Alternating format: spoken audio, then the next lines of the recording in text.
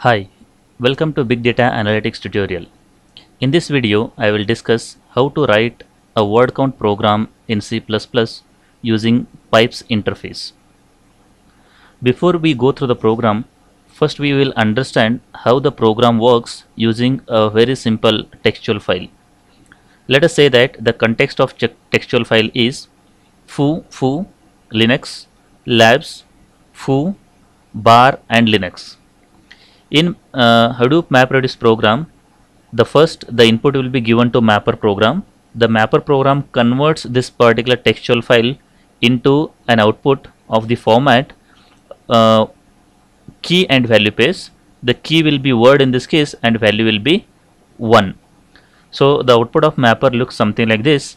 That is, the first output is foo1, where foo is key and 1 will be the value. The second one is again foo1. The foo is key and value will be 1, and the same thing is repeated for all the words present in this particular textual file.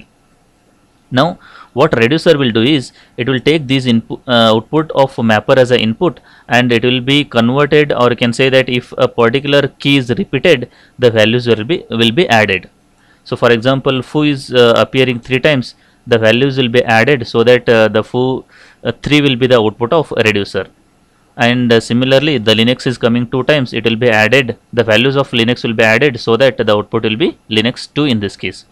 So the input to mapper is the textual file. The output of mapper is a series of outputs consisting of key and value pairs, where key is word and value is 1, and these will be the inputs to reducer function. What reducer will do? It will take this key and value pairs. If the key is repeated, the values will be the values of those particular key will be added, and the result will be given as an output. So the output of reducer will look like the key and value pairs again. So coming back to the program needs some set of can say that libraries. So first one is a string library is needed. stdint.h is needed so that we can handle the long int errors. Pipes.h and stringutils.hh is required to handle the mapper and reducer classes. We will create one namespace, a standard namespace. Now coming back to the mapper class. So the name of the mapper class is WordCount mapper, which will extend the Hadoop pipes mapper class, and this is the constructor which will not do anything. It is just included as a part of mapper class, but it is not doing anything right now. Now the next one is there is a map function in mapper which will take the input, that is the input is in the form of context. What it does is it will get the what you can say that the input from the context, it will read the line of information. So there is the content will be read and it will be put into a variable called as line. Now the context is the input in this case. From this one it is getting the values and it will be put into line, that is a textual file. So what is the next thing it does? It will divide that particular textual line into words. For example, the textual content is foo, linux and so on. It will be divided into words, and the content of words in this case is the list of words present in that particular line. The delimiter to divide this particular thing is a space in this case. Now once the line is divided into words, those words one word will be read from that particular words list, and then each word and value 1 will be given as an output. That is, the word will become a key and value 1 will be the value of that particular key. So first what we do is we will use a for loop. We will take I is equivalent to 0 to I is less than words of size. For example, this words list contains some 8 words, so it will be read, this particular for loop will run for 8 times I plus plus, and then we will emit the output. The output will be emitted using context, that is context.emit the word I, that is the actual word. Let us say that the first iteration it is foo, and the value for this one is 1, which will be emitted in the form of string. So that is foo 1 will be emitted. Second time again foo 1, third time linux 1, fourth time bar 1, and so on, something like that. The output will be given. So these outputs will be given as an input to reducer function. So the reducer class name is word count reducer, which will extend the reducer class actually. and then this is the constructor for word count reducer, which is not doing anything right now. And then the input to this one is the context, that is the output emitted by the mapper function. So depending on the context in this case is it will consider the key, and then it will go on incrementing the count value. For every key it will initialize count is equal to 0, and then it will get the value of that particular context. For example, context.next value, context.foo, context.foo, context.lab, something like that will get, and then that will be added to this count variable. So count was previously 0. For foo, what is the value? So this particular value will be extracted and it will be converted into int, because that was added as a string in the previous mapper function. So it will be converted into int, and then that integer value will be added to count. So foo 1, if this is the input, so first time count is equal to 0, so next count will become 1. If one more time foo 1 is coming, so the value of that context is 1 will be added to the previous value. Previously the output for foo was 1, foo 2 will become the output in this case. The same thing happens for different keys, and then the output will be emitted. The output will be in the form of context.get input key, that is the word, and what is the value? Value will be in the form of, again, value is what in this case? Count. It's not 1 here. Count means what? How many number of times that particular key was appeared. So foo was appeared 3 times, so definitely it will be 3 in that case. So Linux has appeared 2 times, it should be 2. So bars has appeared 1 time, so it should be 1. So something like that will be the output of this reducer, and it will be emitted as a final output in this case. And the main part of the program will look something like this. So initially we need to use the what you can say Hadoop pipes, and what we need to do is we need to pass mapper function and reducer function as an input to run task. So these two will be given as an input to run task. It will execute the program, and the result will be returned in this case. This is how actually the word count program in C++ looks like. The program was written using a pipes interface. Now how to execute this particular program in HDFS cluster? So if you want to execute, we need to follow 4 steps. The first step is to run that particular C++ program, so that we can generate the object file. So to run that one, we can use G++, and then name of the program, that is wordcount.cpp.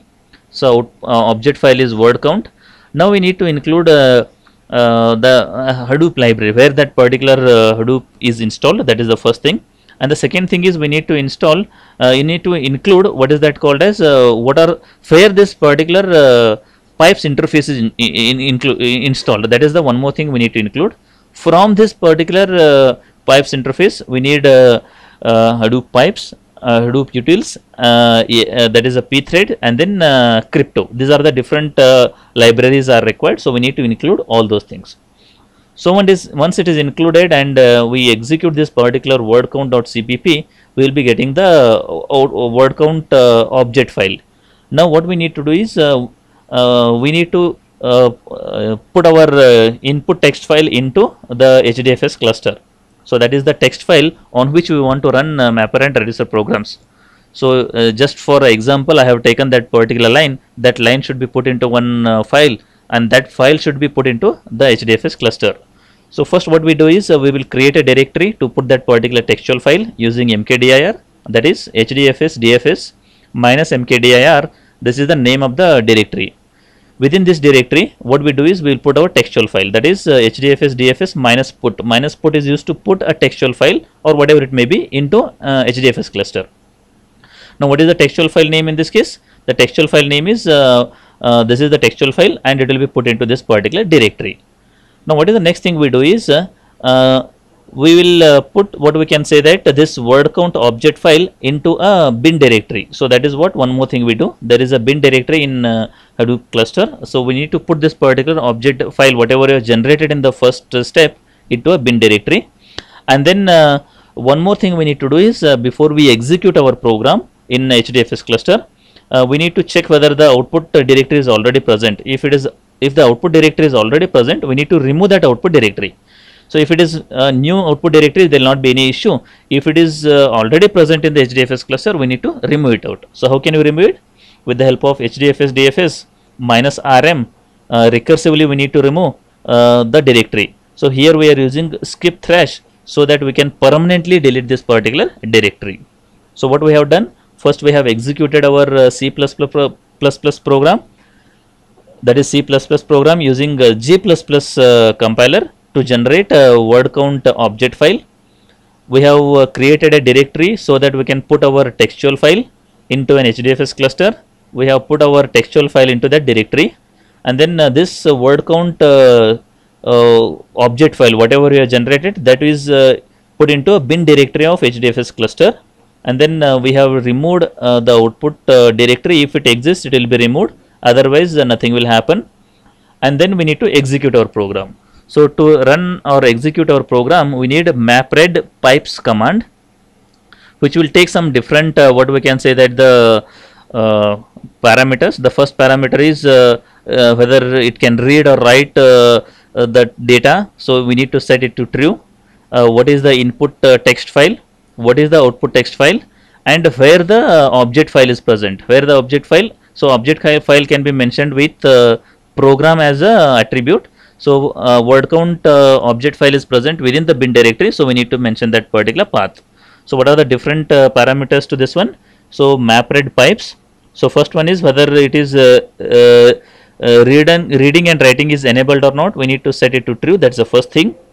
The next what we need to do is we need to mention what is the input file. That is the input file we need to mention with the help of input attribute. We need to mention what is the output file with the help of output attribute, and then we need to mention where the object file is present with the help of program attribute. Once we execute this particular program, the output will be generated, and then we can check the output. If everything goes fine in output directory, if anything is wrong, it will generate an error. We can go through Yarn resource manager so that we can check the log files to understand what is the error in our program.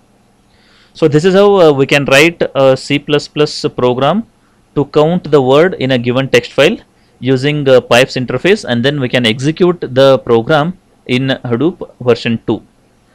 I hope the program and concept is clear. If you like the video, do like and share with your friends. Subscribe the channel for more videos. Press the bell icon for regular updates. Thank you for watching.